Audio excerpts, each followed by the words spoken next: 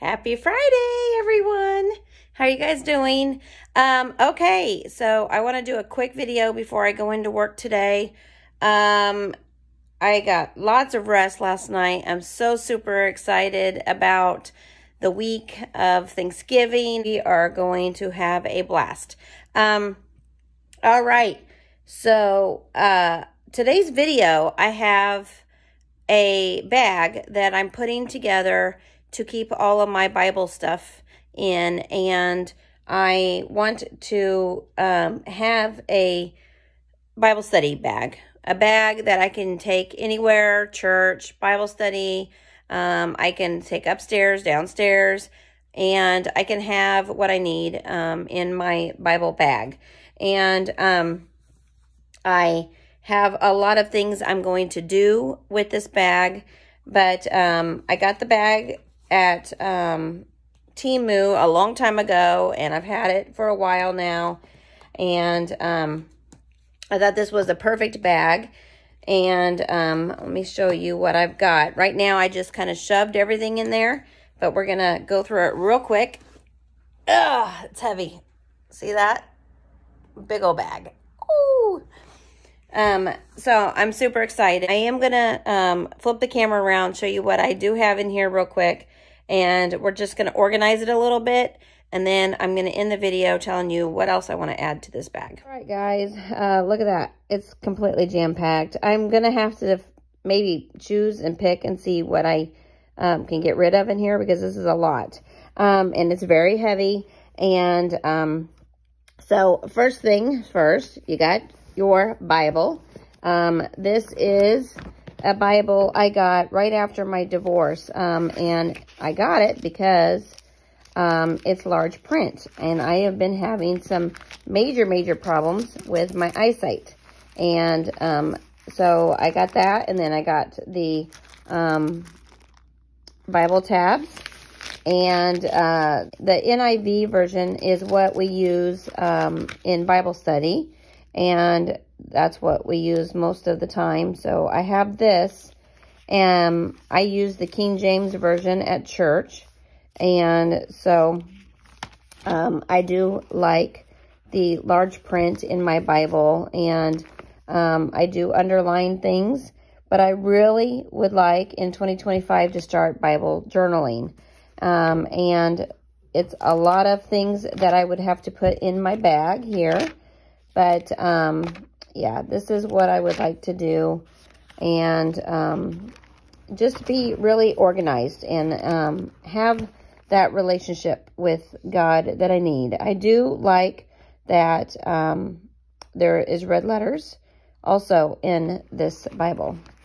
And I like the teal color. It's very pretty. All right. So I have a Psalms word search right here.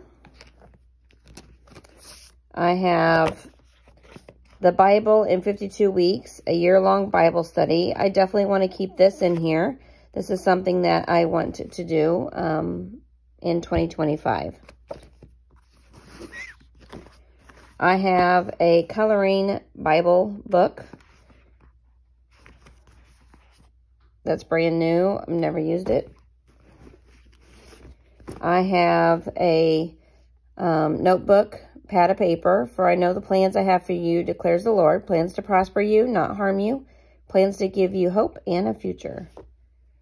And it's just a plain notebook with verses at the bottom. Be still and know that I am God. Psalms 46:10. Love that verse. I have a pocket Bible devotional for women. This has dates. Let's go to today's date, November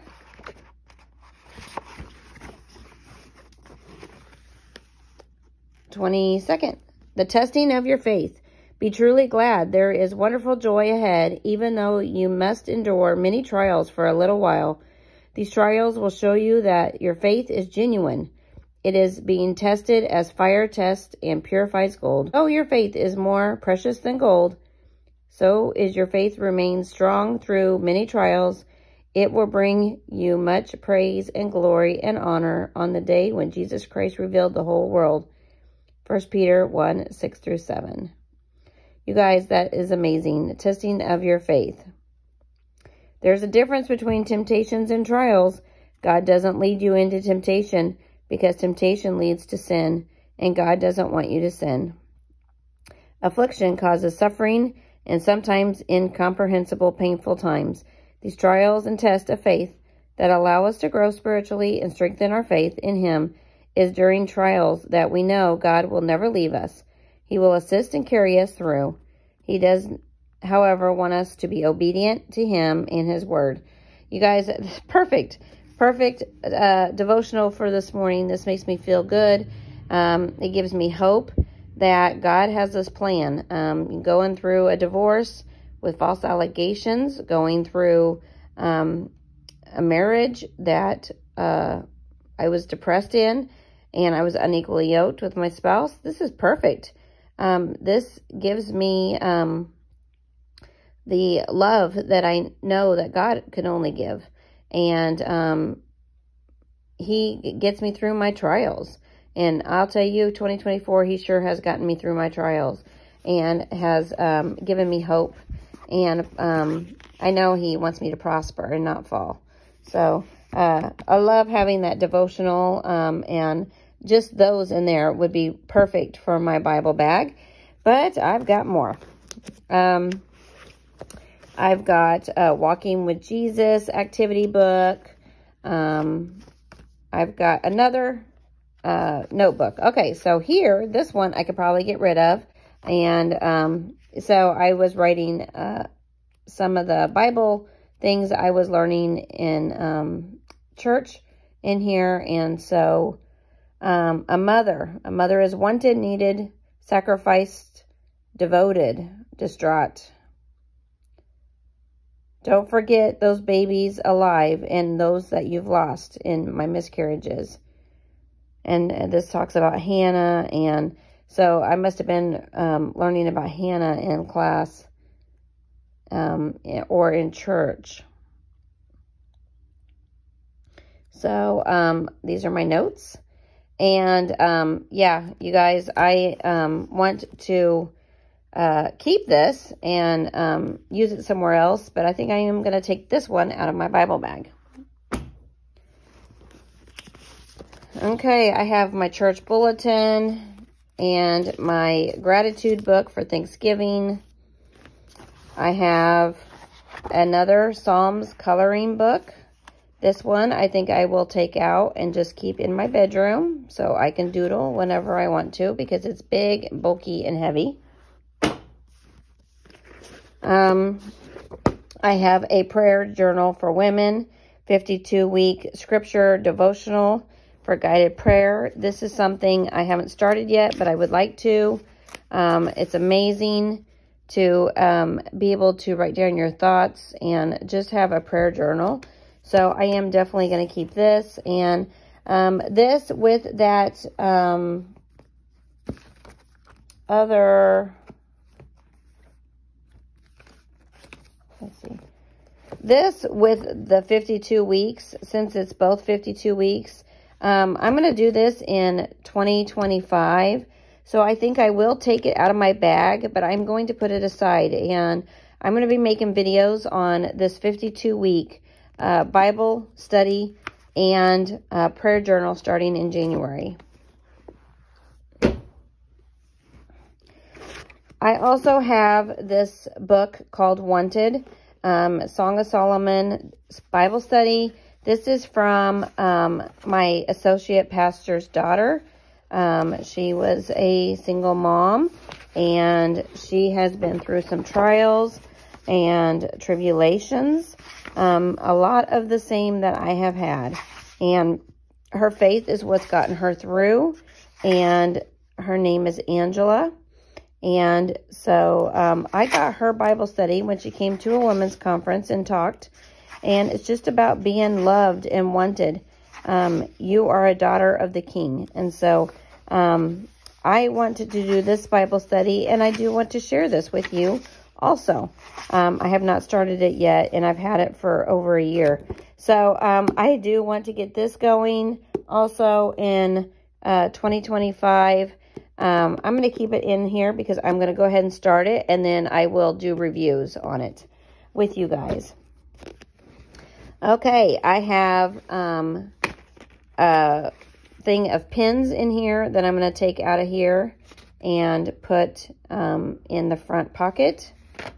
I have a bookmark. Above all else, guard your heart, for everything you do flows from it. Proverbs 4:23. That is so true, you guys. Whatever you have in your heart, that is the kind of person you're going to be. Those are the decisions you're going to make. If you don't have love in your heart for your spouse, you're going to leave that spouse. You're going to file for divorce. And that's why I said I never felt loved in my marriage, is because I knew it. And my husband didn't show it.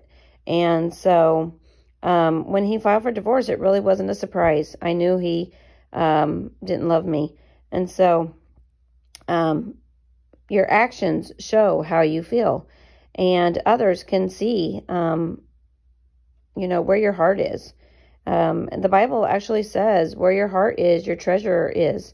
And so if your heart is on worldly things, then, that's the decisions you're going to make. And those are the actions that others see in you. And it doesn't show that you're a Christian. And the Bible also says we will know them by their fruits. So if you're making the decisions based on your heart and your heart is not right with God, others are going to see it in your life. And so I want to make sure that you all know here on YouTube, my heart is with God. And I am a Christian single mom. Okay, I have this little pouch thing here. I've had this for many, many years, probably 10. And I don't even remember where I got it, but I love it. It's got a little owl on it, and it actually is holding a lot of paper clips and things and Post-it notes. And I'm going to go through this and take some of these out and put them in the front pocket of this bag. Also, I don't need like these big ones, but I am going to pull out the small ones and these little Post-its because I want to start using them a lot more in my Bible. And then in the front pocket, I have a highlighter and a couple pens and some washi tape, which I need to get more washi tape. And yeah, this is just the cutest little bag ever. And I'm going to put all this stuff back in here, nice and neat. Okay, guys, I got it all nice and neat now. See that? And I got everything in there. It's a little bit lighter. It's not as heavy as it was. I took out 1, 2, 3, 4, 5 books, so that's not bad. And I just love having this. Something I haven't shown you on this bag is it also has a carrying strap. So I can put it over my shoulder and carry it. It also is made out of canvas. And so I can do an iron on there. I'm probably going to do that actually this weekend with a Bible verse or 2 or 3, or I don't know what I'm going to do yet. But I love this bag, you guys. I love it. I wanted to just share with you my Bible bag. And I want to thank you for watching. I got to go to work. I'm late. Ah! All right. Happy Friday. Bye.